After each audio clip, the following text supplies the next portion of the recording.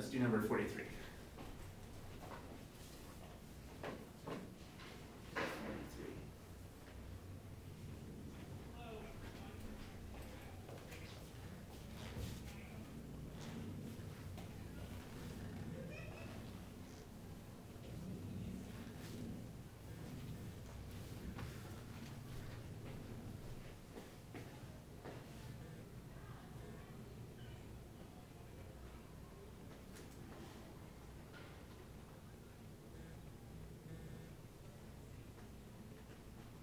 So we definitely want to draw a nice, big, clear picture.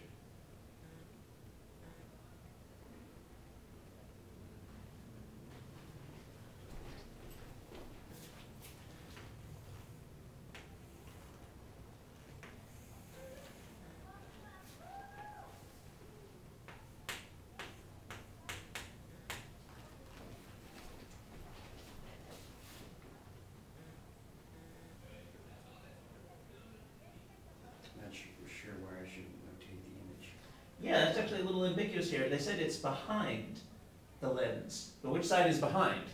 Well, let's see. Where would the object be here? So let's say we're putting the object on this side. Where would the person's eye be then? Which side are we looking at from? If the object is over here, We'd be looking to the right.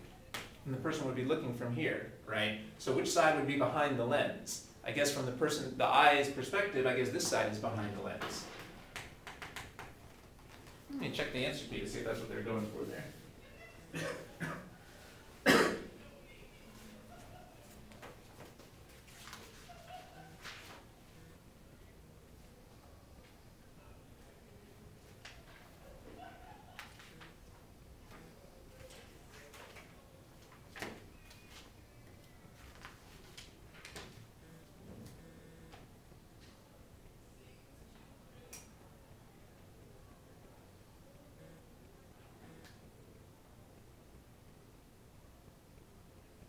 No, they actually had the image opposite to the object. It's kind of ambiguous to me what they mean by behind. I don't know where that would be behind the lens over there. All right, so I guess I wouldn't worry about that too much. But they want the image to be on the right. The key point of the problem is they want the image to be on the right-hand side. So let's draw a picture where the image is on the right-hand side, if the object is on the left-hand side.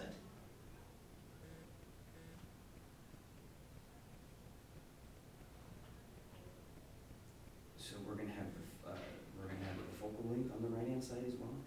Now, any lens has two focal points. Correct. So we might as well draw both of those in. We should say where they, now we should draw in the image. How do we know where to draw it on? Oh, well, we know at least what the distance is. So how far away is it? Is it 78? Yeah. Now, I guess we don't really know if it's pointing up or down. So I'll just say, here's the image. Okay. I won't draw an arrow for that, but I'll say, here's the image.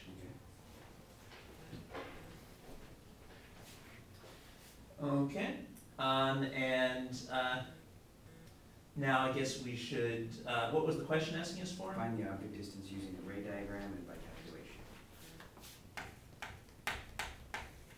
So let's just use calculation here to start with. So let's do some calculations to find the object distance.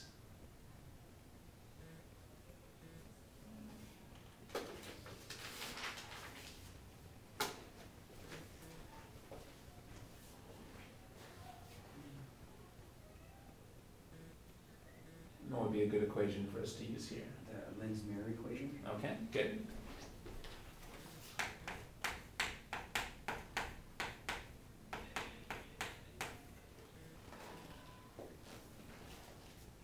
And what do we know that we can plug into that?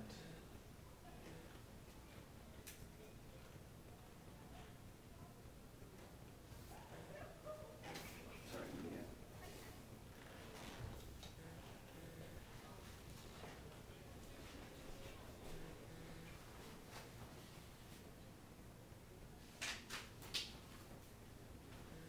We can plug in the focal length, which is 65 millimeters. Okay. We can plug in the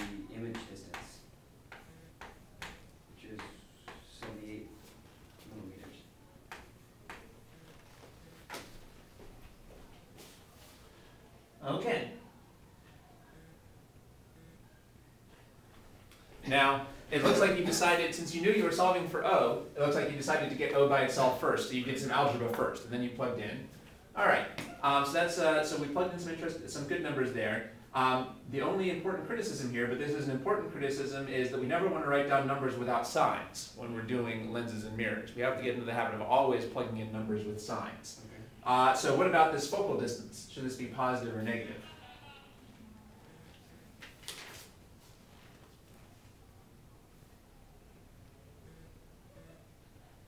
It should be positive. That's right. How do we know that? Because it's a converging lens. Yeah, the problem told us it was a converging lens, and maybe as soon as we saw that, perhaps we should have immediately written a positive focal point. That's the information we get from that. So, of course, in ordinary life, people don't usually put positive signs in front of positive numbers, but this is a really good habit in physics, to put a positive sign here so that we're thinking about the sign. Now, the image distance here might be harder. I'm not sure if it will be clear to you here. How do we decide, well, in general, how do you decide the sign of the image distance? What does that depend on? The outgoing light, whether it's on the same side or the opposite side. Okay, good. A real image, it'll be on the same side. Right. And the virtual image, it'll be on the opposite side. Okay, well, that's a good start. So what do we have here?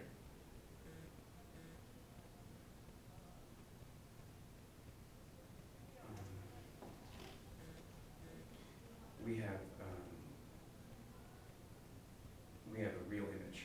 I think that's right. What's your thinking there? Because the image is on the same side as the outgoing light. Yeah, because we decided to draw a picture with the object on the left. I kind of lost the object up here. I don't know exactly where the object is, but wherever the object is, I decided to put it on the left. And then it turns out when they said that the image was behind the object, when they said the image was behind the lens, they meant it was behind the lens from the perspective of the object, I guess is what they meant. So behind the lens meant on the right over here.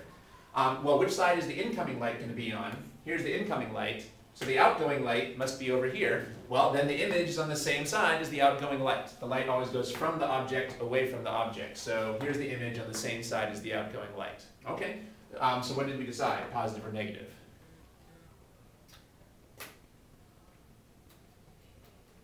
It's going to be positive.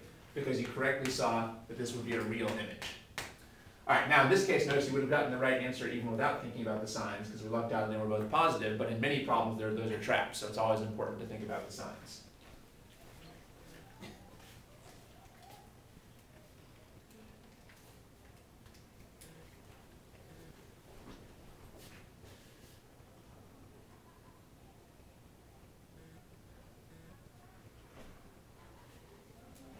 All right, so if you do the calculation, if you round off, you get about 0.003 or 0.002.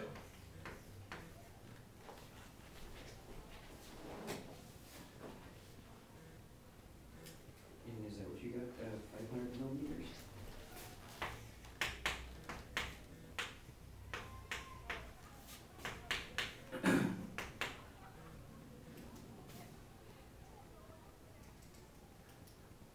Oh, yeah. We probably rounded off too much here, though, because when you round off this much, I actually got 390 because I had one more decimal point. Oh, you did? So we shouldn't have rounded off nearly as much over here. Okay. So it'd be better to say, so 1/65th, that would be 0.0154, and 1/78th, that would be minus 0.0128. 0.154 minus 0.0128 equals I got 390. 0.026. This is a pretty significant digit here. Yes, yes, it is.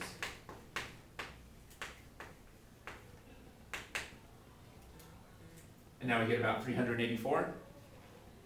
I got 390 when I divided it by the answer. Oh, so maybe you're rounding off less than me. Okay. Or my calculator is. Yeah, so you're actually using the whole number, and I'm just using the 0.26. So that's why we're still getting a slightly different answer. All right, but this is good enough. So we get that the object distance, it's definitely not 500. So we get that the object distance is about 380 or 390. You're probably more accurate than me, so about 380 or 390 millimeters. All right. Okay. All right, and now we could actually draw in our picture a little bit more. So here's our image at 78, and then the object here is actually way further out than I drew it. 2 times the focal point. Yeah, that's the key. So the object is way out here. So we're going to have In modeled. modeled. Yeah, so what would our chart have predicted here? A real image, Yeah, and what else would the chart predict? that it was inverted, And and the image was shrunk. okay, good.